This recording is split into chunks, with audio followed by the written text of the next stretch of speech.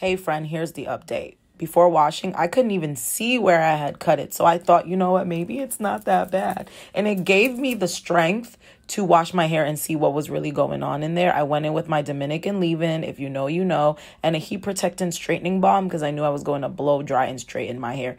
And it was going well. I still couldn't see anything. I'm detangling. And that's when I saw her. Let's call this a he because this is a menace. This chunk. I literally needed a moment to take it in. And it's worse because my hair isn't straightened. And I'm like, wow, you really... Like, this is when it really set in for me. Y'all wanted an update on my trauma. And I was avoiding it like a good Libra that I am. But I decided to continue to blow dry and tell myself that, you know what? It's just because it's not straightened. So look at me trying to straighten the nub. And I couldn't even hold on to it to straighten it fully, y'all. Oh, my God.